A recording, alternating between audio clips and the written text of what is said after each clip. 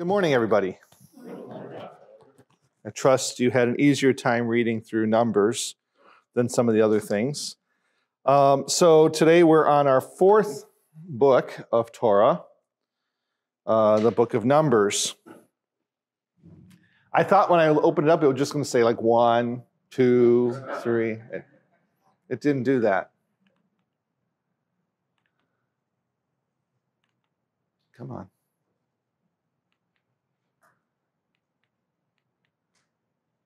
So this is lesson number 9, growing as a nation in God. I'm not sure if you can see what this is behind the headline here, the title here. This is a map of the camp. This is how they camped out. So here in the middle is the meeting tent. Opposite, outside the gate here is the dwelling of Moses and Aaron and the Levites. And then you've got the 12 tribes marked out. Who's supposed to be where? Zebulun, Judah, Naphtali, I can't tell who that one is. Dan, Asher, Gad, Reuben, Simeon, Benjamin, Ephraim, Manasseh.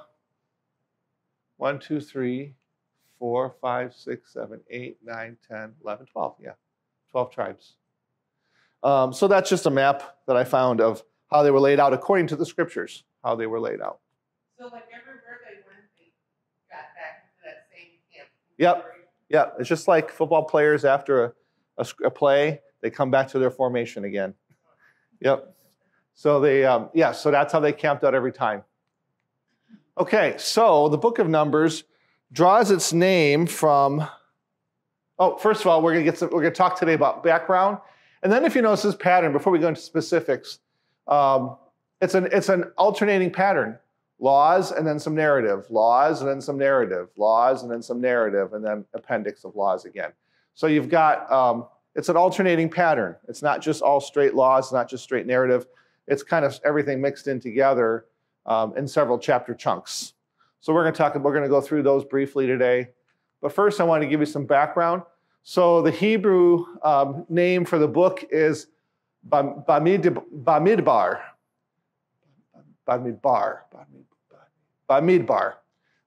which translates into in the wilderness. And again, just like Genesis, Exodus, and Leviticus, it comes from the very first words of the book. So in the wilderness, what happened in the wilderness? The Greek or Latin is arithmoi, which is where we get the word arithmetic from. It's the manipulation of numbers. Or the Latin translation of arithmoi numeri, which means numbers, referring to the counting of the generations. Okay, so that's why we call it numbers in the Latin tradition, the Greek tradition, but in the Hebrew tradition, it's named for the first words of the book, just like everything else has been so far. Okay, when we talk about authorship, it's mostly from the P source, the priestly source. So there is some older Yahwist and Elohist, J and E sources in there. By the way, did you catch that Yahwist J? That goes back to the tradition coming from the Germans. And so that's why it has that J instead of a Y. Some older Yahwist and Elohist traditions, and also some addition of some later P sources. When's the P source? That's after they come back from the exile. So this is a text that has some older narratives from the Yahwist and the Elohist, but it also has the influence. And you saw that in that layout, laws, narrative, laws, narrative. So pretty much that narrative is coming from, most of it is coming from the Yahwist and the Elohist, and the laws are coming mostly from the priestly tradition. It's thought to be a simplification of the journey from Sinai around the Dead Sea and into Canaan. This book, Numbers, more than the rest of Torah, comes from various sources. Even within a particular passage, there seems to be a blending of ancient and post-exilic sources coming together. So this one was heavily redacted. There's an impressive word you can use. That means edited. Okay, how does it fit in with the rest of the scriptures? Within the context of Torah, it's obviously in the Sinai pericope. So this is Exodus and Leviticus. They're moving out now from Sinai, but the beginning of Numbers is still at Sinai, and then they're moving on from there. It's, as I titled it, Growing as a People in God. So God has already called a family. That family has grown. He's building them into a nation. and now they're growing as a nation. What does it mean to grow as a nation in God? And that's what Numbers seems to be talking a lot about. It's referred to in the New Testament for helping us understand Luke and Acts, St. Paul's letters to the Corinthians and the Romans, again, Hebrews. So you see a lot of Hebrews because of the audience that the author was writing to. You have to really understand a lot of Torah to really understand Hebrews. Same with Matthew. It's very prevalent in the Gospel of Matthew. It's also prevalent or exists and referred to in the letter of St. Jude and the book of Revelation. And then finally, the book of Numbers as literature. So people are leaving Mount Sinai to head to the promised land. They have one major, huge obstacle in their way, themselves.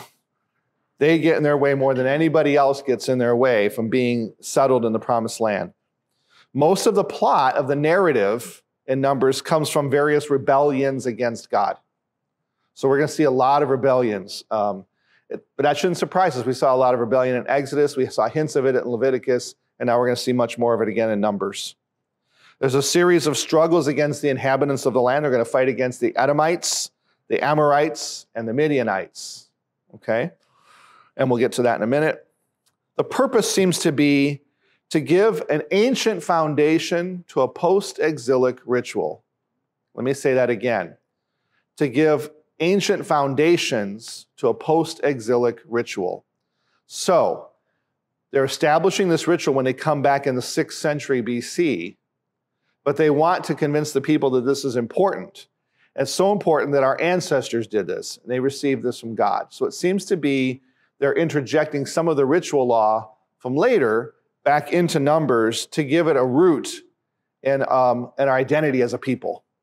Okay? That's going to be very important, again, next week when you read Deuteronomy, this whole identity of a people, that we're special, we're set apart. Doesn't mean we're better or worse, but we are set apart. And so we need to show that because we're people set apart, from the very beginning of God setting us apart, God called us to be different than everybody else.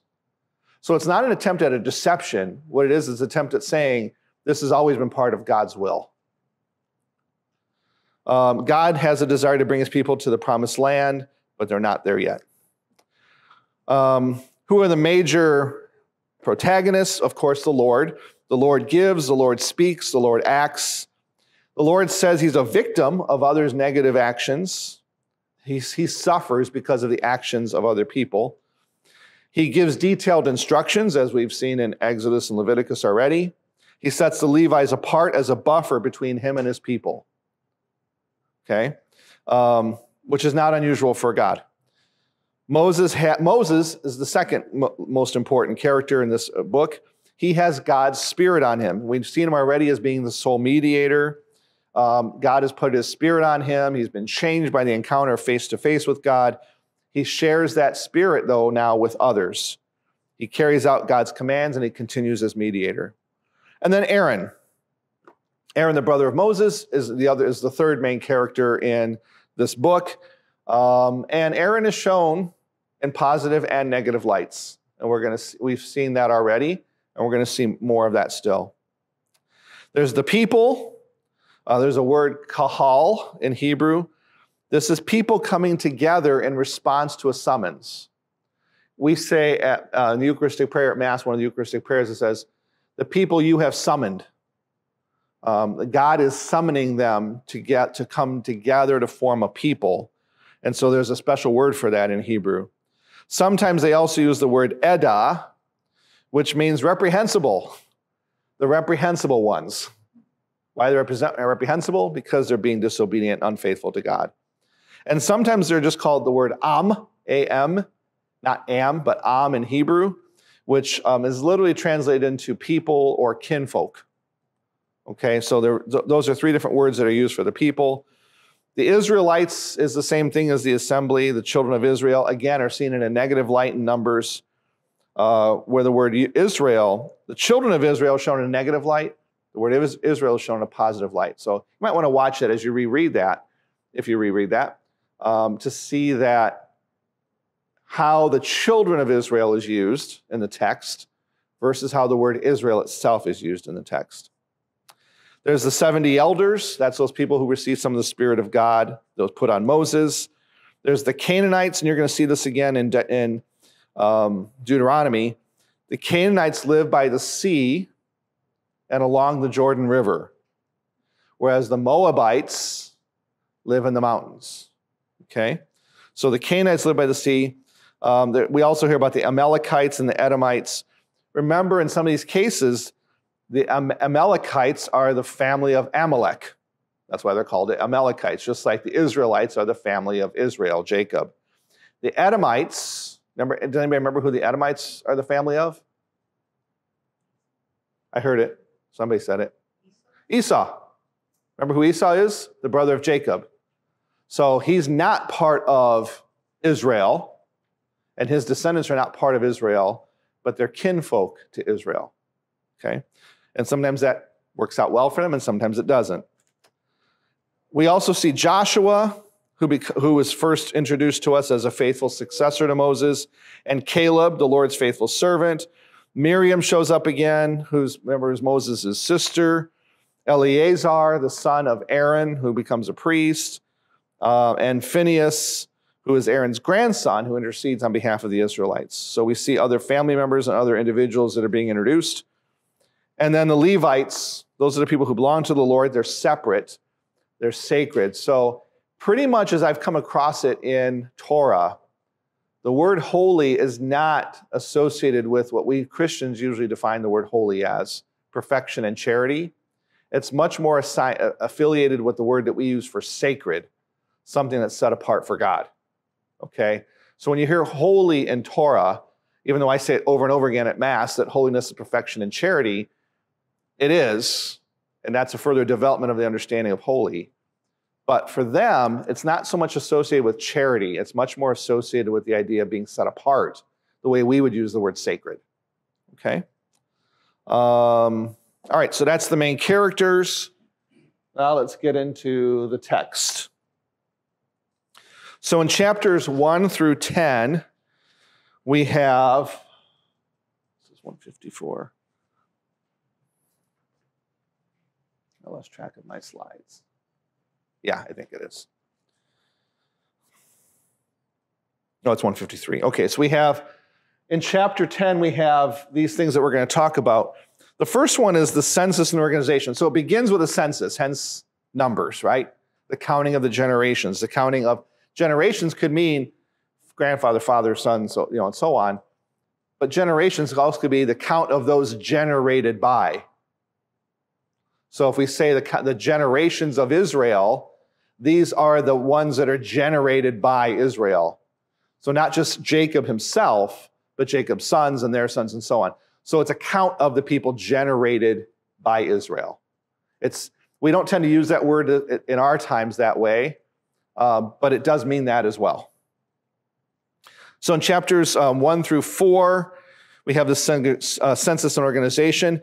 I have another drawing here of what we showed in that first picture, the layout of the 12 tribes around the tabernacle.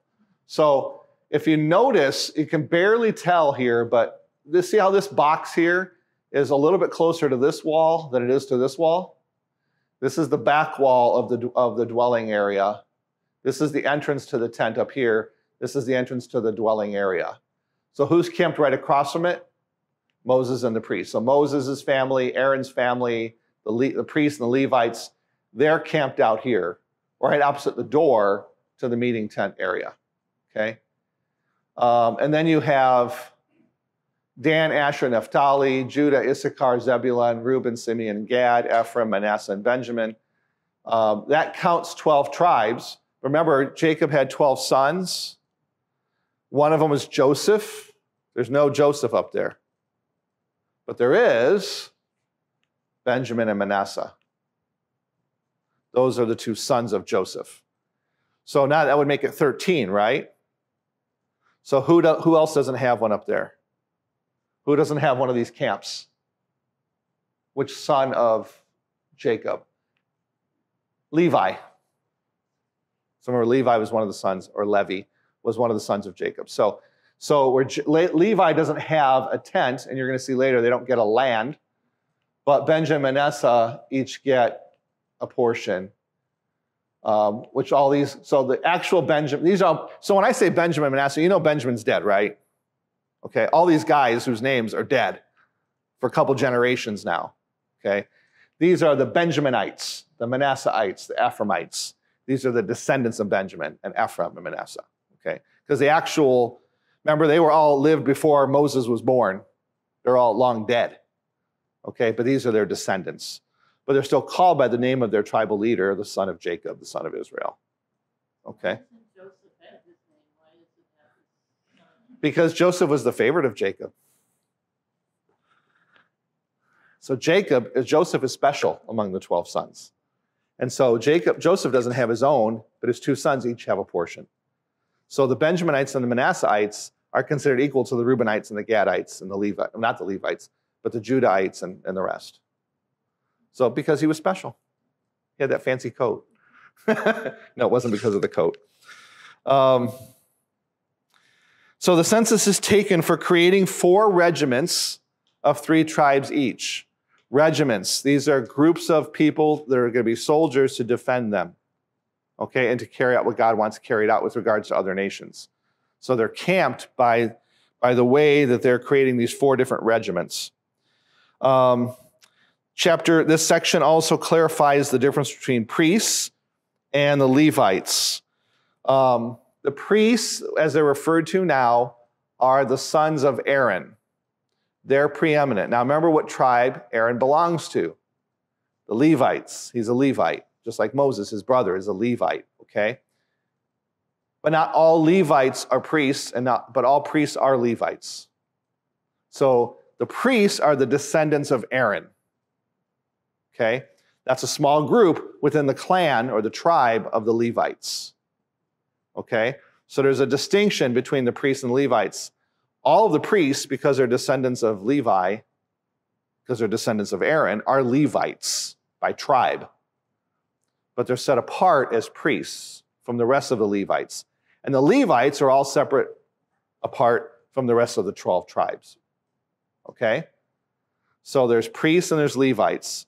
All priests are Levites, but not every Levite is a priest. Okay? The layout of the camp and the order of the march is discussed. And the second census then is done of the Levite tribe itself to see who could be active servants for the sanctuary. So the Levites do have a role in the sanctuary. They don't have the same role as the priests, and they certainly don't have the same role as the high priest.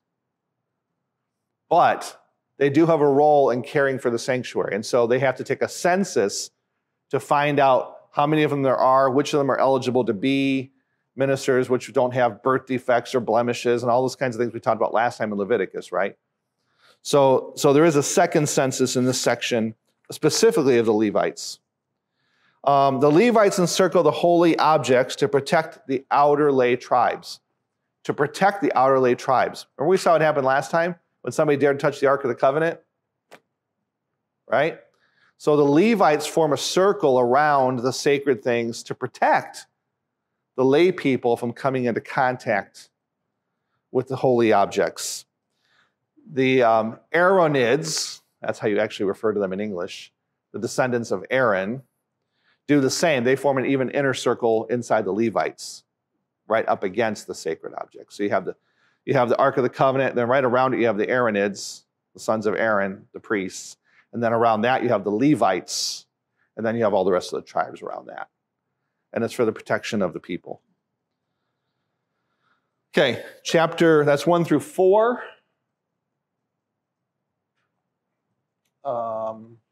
In 5 and 6, you have the purity of the camp and the community. There's the exclusion of the impure. So again, we heard about some of this already in Leviticus. People with skin diseases, people with ritual uncleanliness, people with discharges, a corpse. Those are all things that are impure. And so it talks about in chapter 5, the exclusion of things impure from the community. How to restore and maintain purity and order. So if somebody becomes unclean, how do you restore them to cleanliness? So now remember we went from narrative, now we're into some laws, right? The ritual test for women guilty of adultery. You know what that reminded me of when you read that? It reminded the Salem witch trials. That's what it reminded me of. And I wouldn't be surprised if those people at Salem didn't somehow take their ideas somehow from the scriptures here. The Nazirite vow, we're going to see that again with, certainly with Samson, who was a Nazirite. If you read the book of Judges, you'll see Samson's whole story. He was a Nazirite. John the Baptist was most likely a Nazirite. The interesting thing is the word Nazirite and the word Nazarene sound very similar to us, but they're very different things. A Nazirite is somebody who took this vow that was described in this chapter. A Nazarene is a person from Nazareth, like Jesus, okay? Jesus the Nazarene, okay? Not Jesus the Nazarite.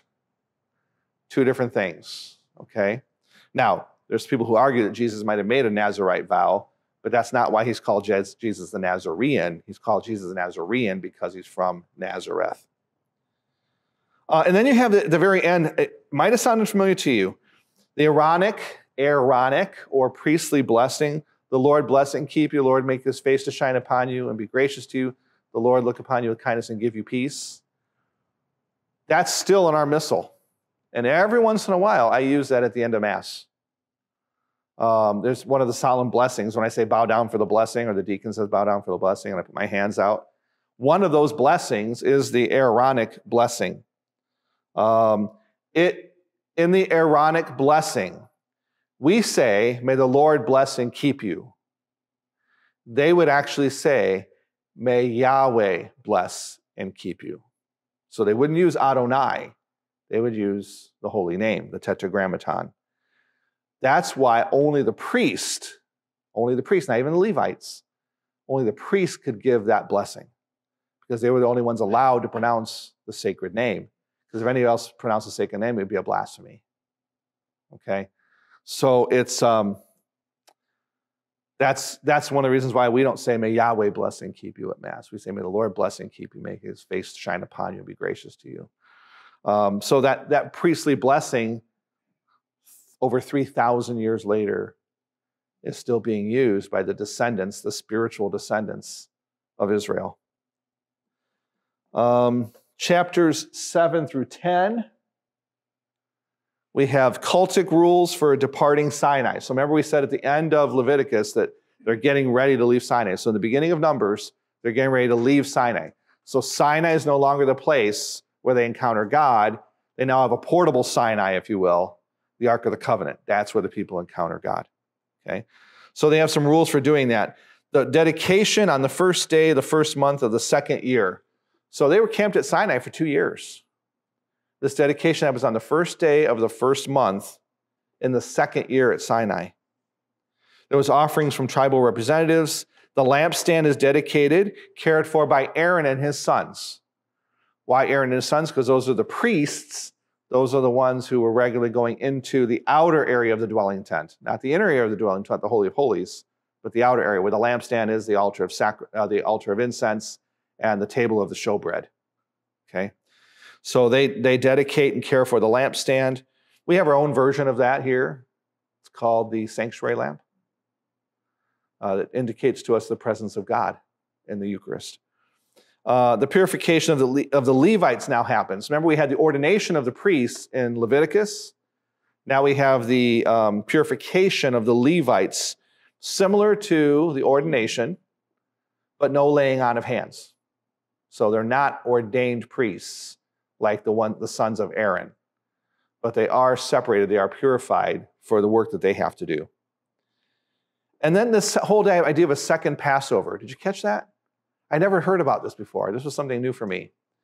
So if for some reason you're impure, ritually unclean, to celebrate the Passover on the 14th day of Nisan, the 14th day of the first month, when they remember the Passover and the Exodus, if you're ritually unclean, you can't partake in it.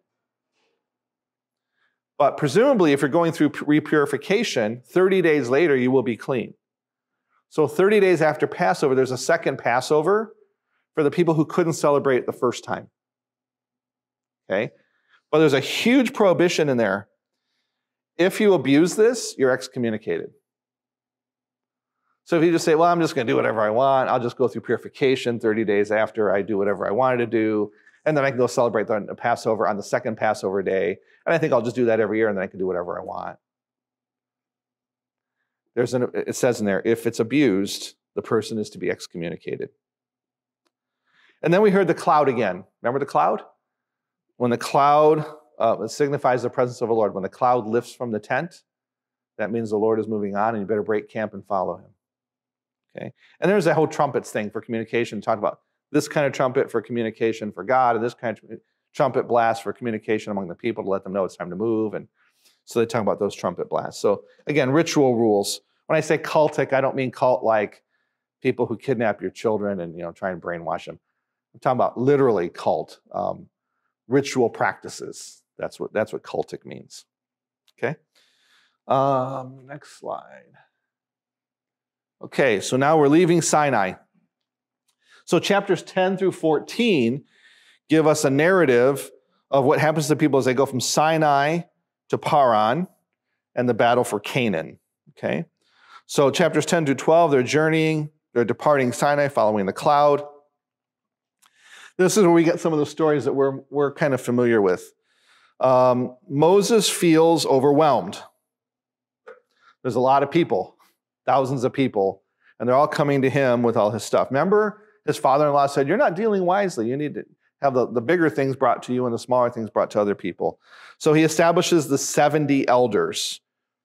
Somebody else had 72 disciples. Who was that?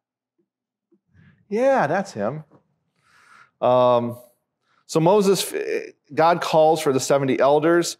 2 of them aren't outside the camp at the dwelling tent to receive the Spirit. Eldad and Medad, they're still in the camp. But because God wants them to receive the Spirit too, even though they're in the camp, they get the Spirit. And they start doing what people do when they get the Spirit. They start prophesying, speaking for God. And somebody says, hey, they got to cut it out. They're speaking for God. And Moses is like, no, that God gave them part of his Spirit, and they're supposed to speak for God too. Then the people are whining again. All we have is this quail to eat. Give us some meat. Back when we were in Egypt, and we had it real good in Egypt, we had meat to eat. Now we don't have meat. So who's going to intervene, mediate for them with God? Moses. But Moses himself even doubts when he talks to God. But the quail is given in a superabundance. I love that expression. They're going to get so much of it's going to come out of their nostrils. So the people rebel. Moses doubts. God gives what's needed. And then there's more rebellion, this time in Moses' own family, Aaron and Miriam, his brother and his sister. They get a little uppity, and they say, well, how come Moses gets to be the mediator and gets to have all this power and everything? We're his sister and his brother. We should have it too. And so they try to take on the role that's exclusive to Moses. They don't ask for it in their conceit. They just assume it. They start assuming the responsibility and the role. And we heard that Miriam is struck leprous for that. Aaron repents. Where did we see that before? Exodus, right? With the golden calf. People are destroyed, but not Aaron. Aaron repents. And then God heals Miriam as well. So that's chapters 10 through 14 in a very brief nutshell. Chapters 13 and 14 of this section, they're at the threshold of the promised land. So remember the time frame now. It's been 2 years since they left Egypt. Okay?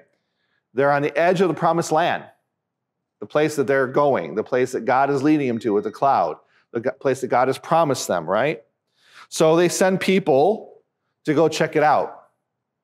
There's people living there. Can we take this land from them? Are we strong enough? Are we strong enough to take what God is giving to us? They come back with a difficult report, and the people doubt that God will give the land. So once again, they're testing God. Some wanted to go back to Egypt, that wonderful place where we had everything we needed. Joshua now, first time we see Joshua acting, Joshua exhorts them to faithfulness. Look what God has done for you, and you're going to doubt him?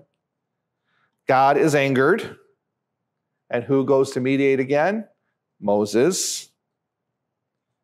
Moses appeals to God's vanity, just like he did before. Remember what his argument was? Don't destroy the people because people will talk bad about you. Not because they deserve it, but because people talk about you. He couldn't do this, or he brought them out there just to kill them. So now he says this again. If you do destroy them, they, all those other nations out there, will say, their God wasn't strong enough to do it. So if you don't bring them to the promised land, even though they're sinning against you, people will say it's because you weren't powerful enough to bring them into the promised land. So God says, I will not destroy them, but not one of those people that I brought out of Egypt will get to settle in the promised land. So they're knocking on the door after 2 years. And God says, because you doubted me again, none of you who I brought out of Egypt will get to settle in the promised land. And so they wander now in the desert for 40 years. Okay? That's where that whole 40 years of wandering in the desert comes from. It's a response to their doubting that God can bring them. God who did the 10 plagues, God who parted the Red Sea, God who gave them the law, God who gave them the water in the desert, God who gave them the manna, God who gave them the quail, God who has done everything he possibly can for them, everything they've needed. And they still doubt. And so he says, okay, I'll keep my word. I will bring the descendants of Abraham, Isaac, and Jacob into the promised land that I promised their ancestors. But none of you individual people who I brought out of Egypt are going to get to see it. That's chapter 13 and 14. Chapters 15 to 19, back to laws again. Cultic ordinances. That's chapter 15. Chapter 16 to 19, more revolts against God and Moses and the role of priests in the community. So this time we have this guy Korah.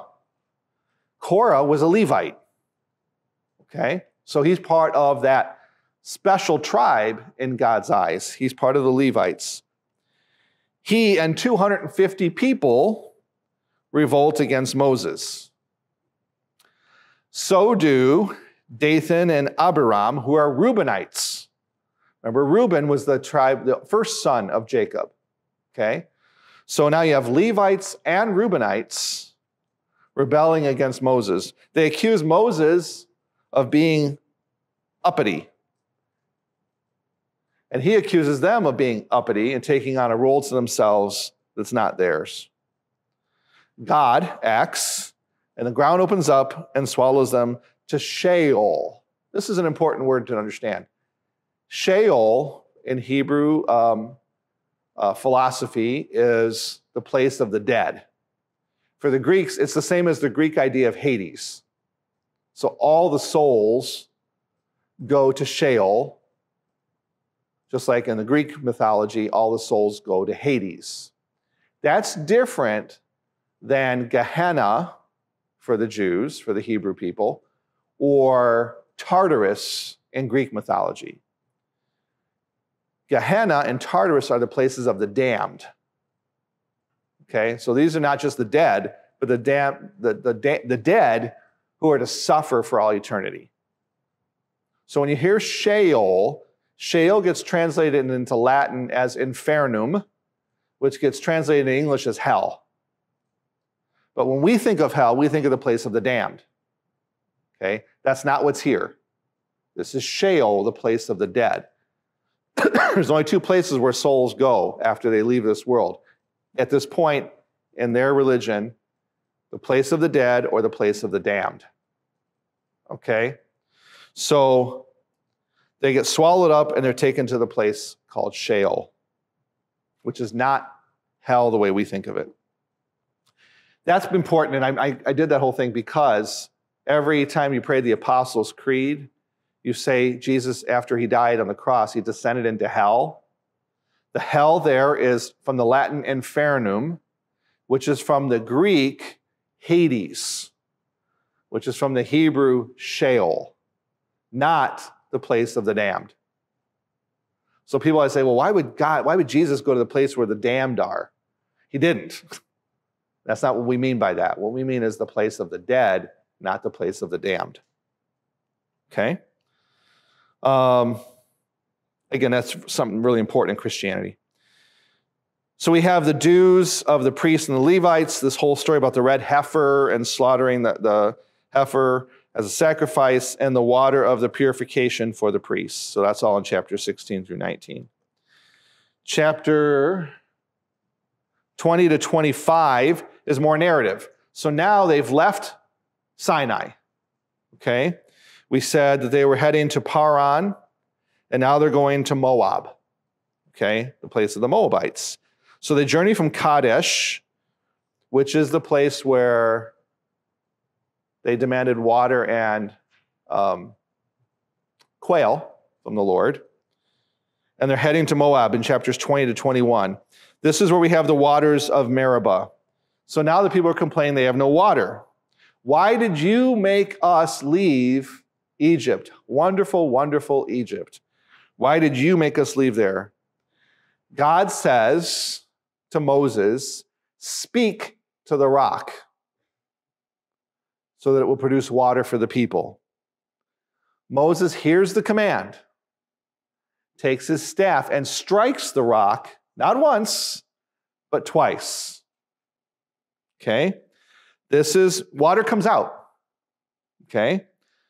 But this is Moses' great sin. God didn't say strike the rock. God said speak to the rock.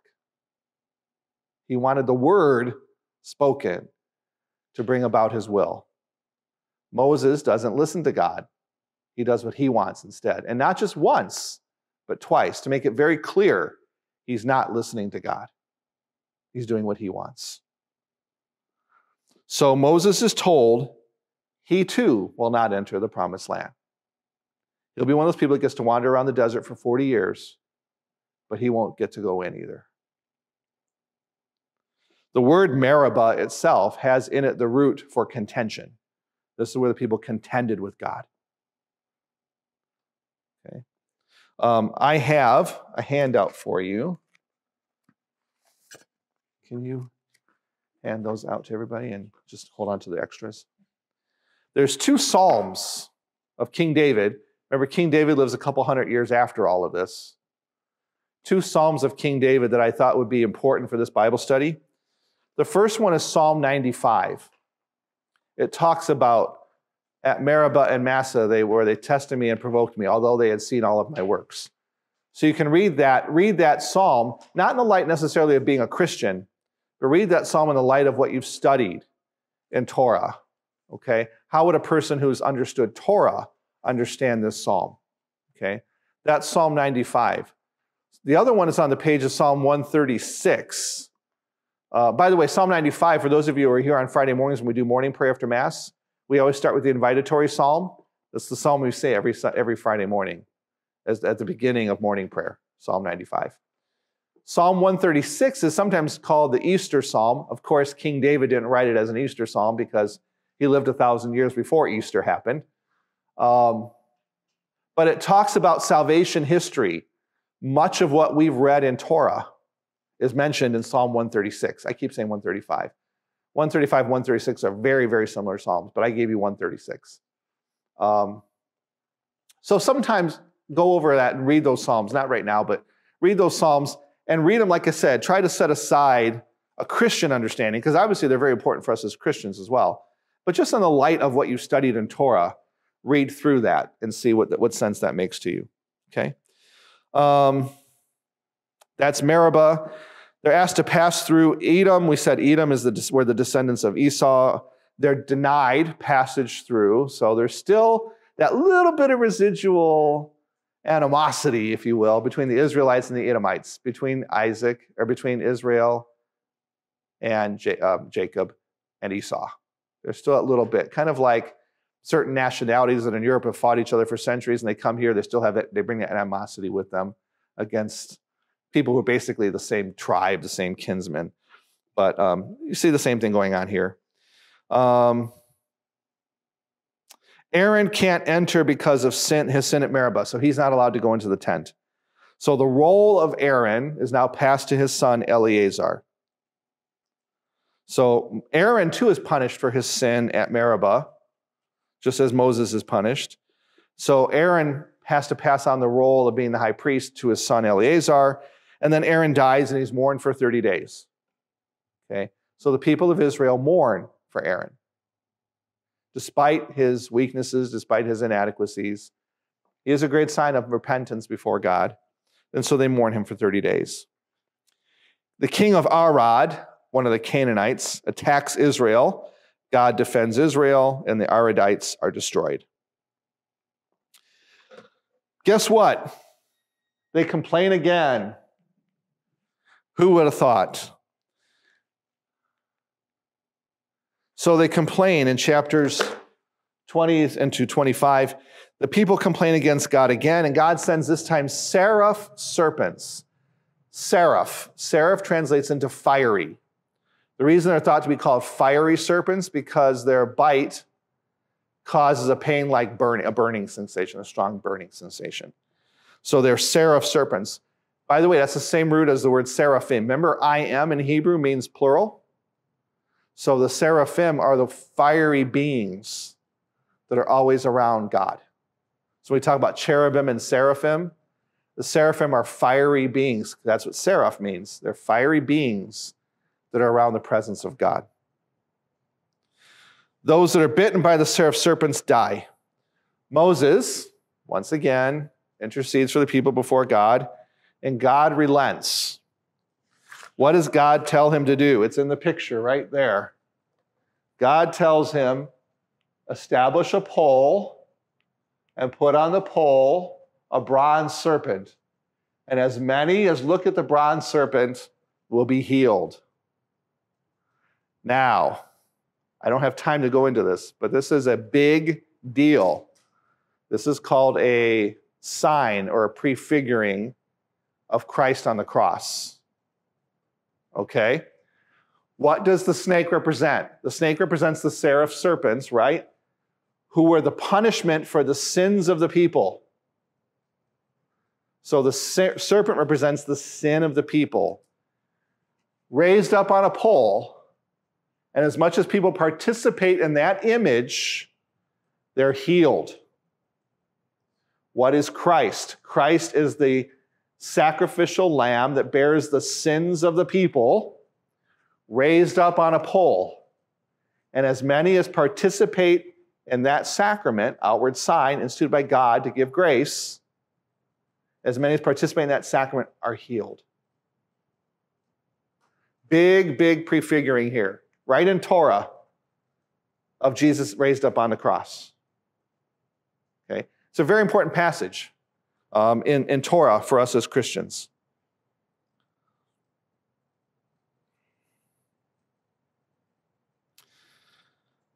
Then you have, they're going through Transjordan. I think that's the previous slide. Yeah, so down here, defeating Sihon and Og. You'll see them mentioned in the psalm that I gave you.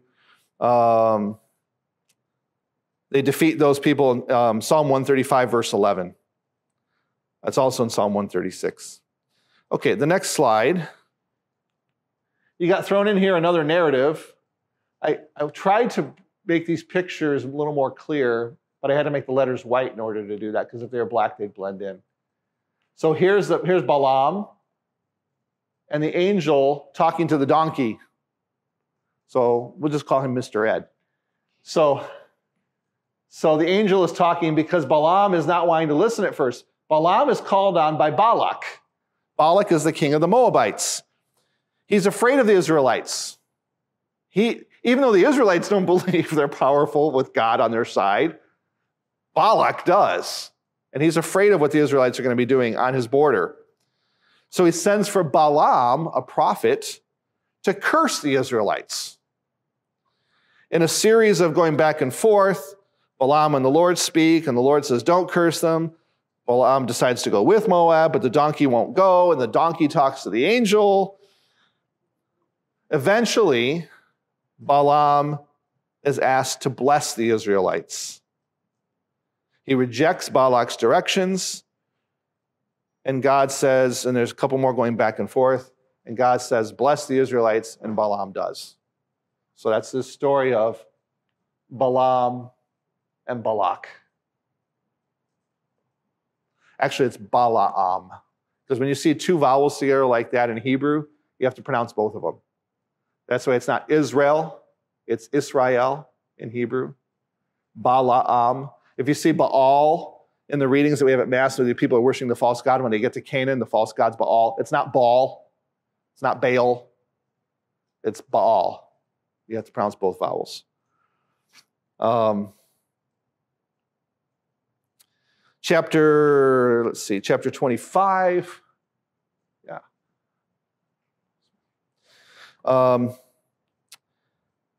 The people respond to God's intervention.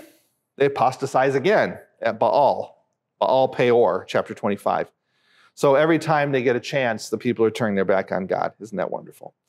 Most of the time they repent, though, so that really is wonderful. Every single time they turn against God, God has, in his justice, has the right to destroy them. You turn your back on me, I turn back on God. I turn my back on you. And if God turned his back on any of us, we'd cease to exist. We'd cease to exist. So despite the fact they consistently turn their back on him, and in justice he has every right to turn his back on them, he doesn't. That's the kind of God we have. No matter how many times we sin, if we repent, God will forgive. There may still be consequences to our sins because our sins hurt people, but God will forgive. They apostatize again at Baal Peor. He says they can't be sexually active with the Moabite women and they can't worship Baal. Why? Why can't we intermarry? That's racist. God's racist. No. God set these people apart as his chosen people. If they marry somebody who's not part of the chosen people, they may turn their back on the covenant. And God doesn't want his people turning his back on their backs on the covenant. So God says you can't marry the Moabite women because men aren't strong, women are strong. And the men will give up their religion because of an attractive Moabite woman. So you can't marry the Moabite women. And you can't worship Baal, obviously, because he's a false god. And the guilty are terminated for doing so. Okay, chapters 26 to 30. More law section again. Census, inheritance, vows, and sacrifices. They're preparing for the conquest of land. So chapters 25 to 30, they're preparing for the conquest of land. They've now come back to the promised land after 38 years, 40 years. And they're coming back to the promised land, getting ready to enter the promised land. So we did a big fast forward there. There's another census. You have to establish the relative size of each tribe after the rebellious generation has been destroyed. Why do we need to know how big each tribe is? Because we're going to start parceling out the land. We got to make sure that we give every tribe enough land for the number of people that they have. Okay, so there's a census needed.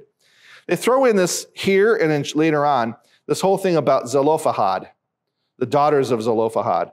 Women couldn't inherit property. Okay? If they're married and they have no sons, they can have a levirate here and there, Levi, a levirate marriage in order to provide an heir. So a woman's husband dies, has no sons.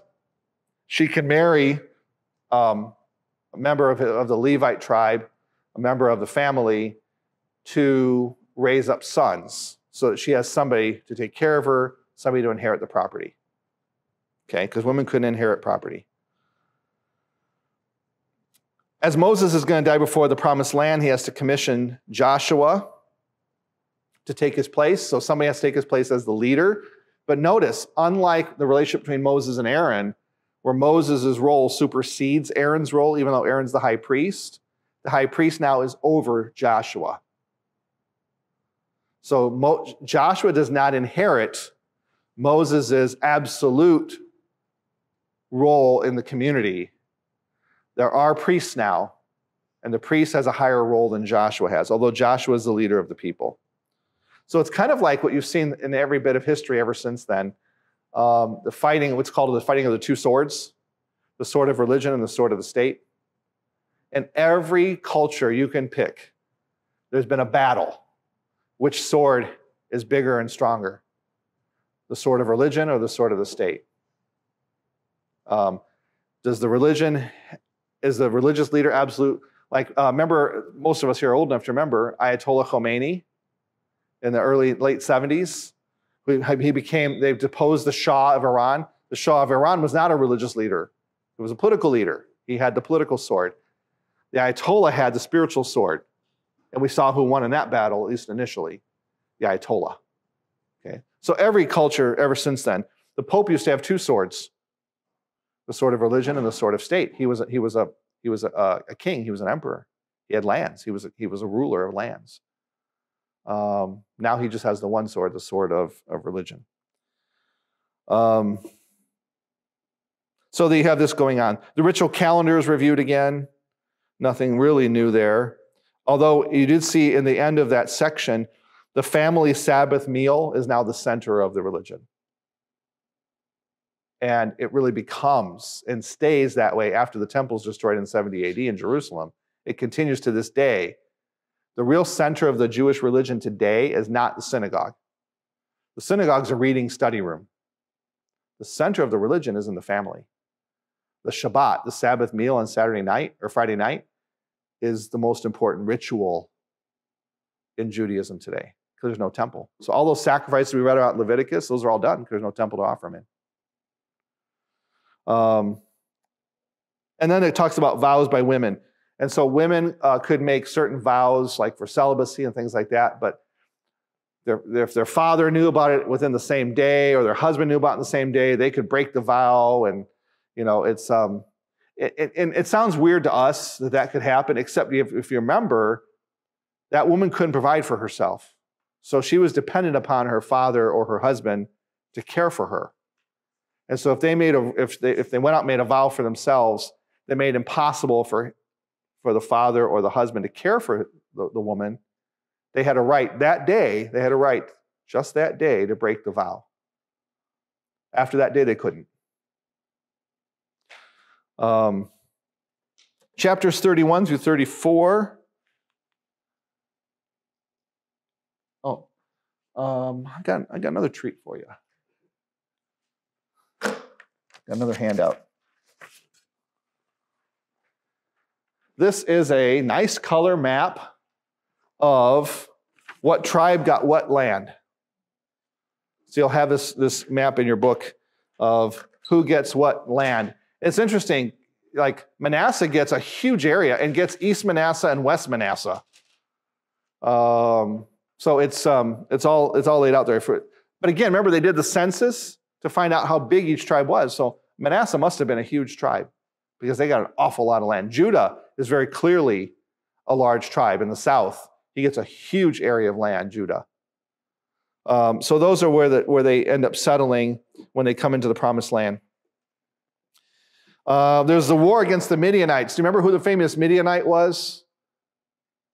The priest of Midian, the sheik of Midian, the mother of Zipporah.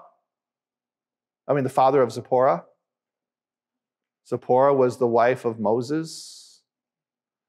Moses' father-in-law was a Midianite. Okay? So Moses' father-in-law, Jethro or Reuel, whichever name you want to give him. So they're fighting against the Midianites because God said so. It's a retaliatory attack for the Baal Peor incident. At least while I was reading it, they make a big deal out of the number of men that, when they're taking the census, are capable to fight. And it seems like the second part of it was just a complete census of men and women. So the second census is because they're talking about how much land will each tribe need. So let's say this particular family in the tribe of Judah had 6 daughters, as opposed to another tribe where the guy had only 1 child. So they need to make sure there's enough land to support the people of that family. I understand that. Okay. It seems like the Bible was more important for the number of men. Well, of course. for two reasons. One, men are the partakers in the covenant, not women. Okay, so the men partake in the covenant. Second thing is, men are responsible for caring for people, women aren't. So yes, so consistently, even to the days of the New Testament, 5,000 men he fed on the hill that day, not including the women and children. Okay, because the men are part of the covenant in a spiritual way. That's a spiritual reason. And then there's a practical reason. The men have to provide for everybody else. So yeah, so there definitely tends to be an emphasis on counting men.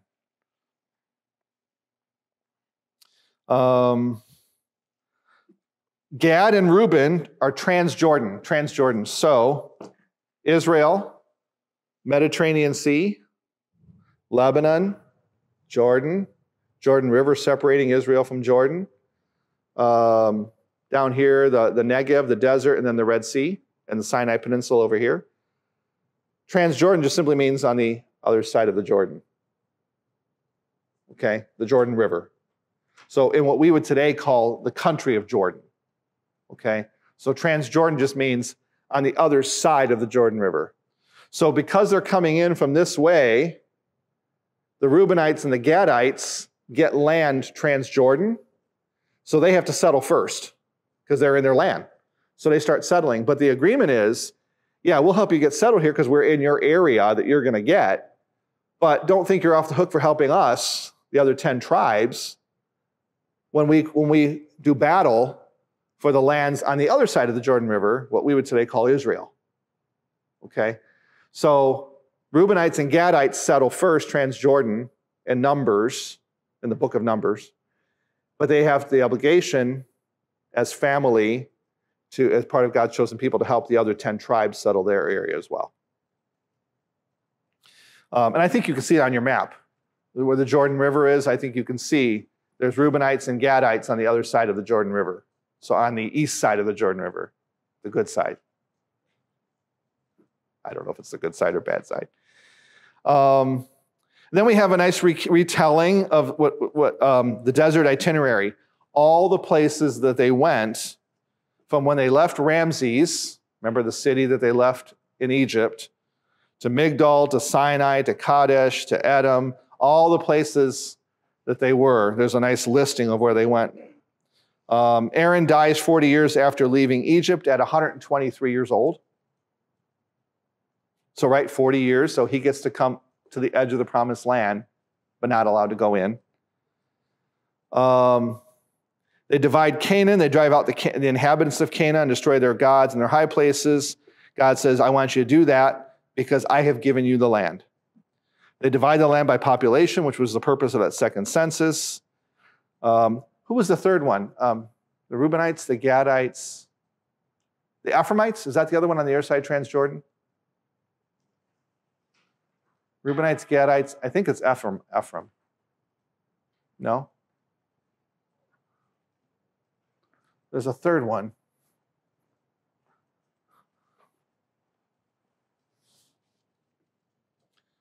Reubenites, Gadites, Manasseh and Dan. Well, not really Dan, but Manasseh. So you see where the Jordan River is? So you see there's the Dead Sea, right? The big body of water in the middle there. That's the Dead Sea. Go up from there, there's a little body of water that's blue. That's the Sea of Galilee or the Lake Gennesaret or about 16 other different names, Sea of Tiberias. The connecting line between those two bodies of water is the Jordan River. Okay? So you see that? Dead Sea right here, yeah. Galilee right there, connecting it. These two right here, the line connecting it. That's the Jordan River. So everything on this side, on that side of the Jordan River is called Transjordan. You guys all find it? Okay.